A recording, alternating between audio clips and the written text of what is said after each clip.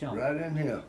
At times, just like, you know, how you feel your pulse. Yeah. It's doing that. It's driving light, but it feels like electricity. Okay, kind of a stinging electrical sort of burn. And right now, but it's also very numb. So when it's numb right now, real numb. If I touch it, you can't feel it.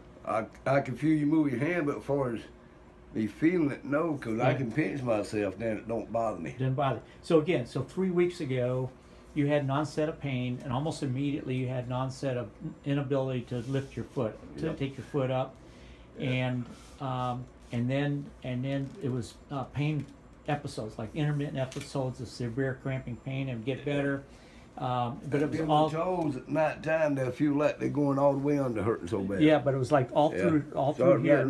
It was like right in there is where it started. And back here where I had a big old, not from a cramp, but the biggest problem is right in here, down the top of the foot, and in between them two toes. Okay. And can't arch it back.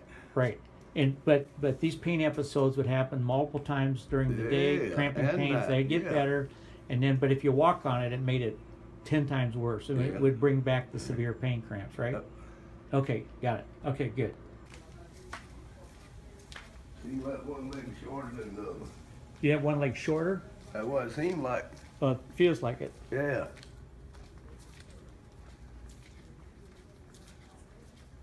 Okay, now stop for a second.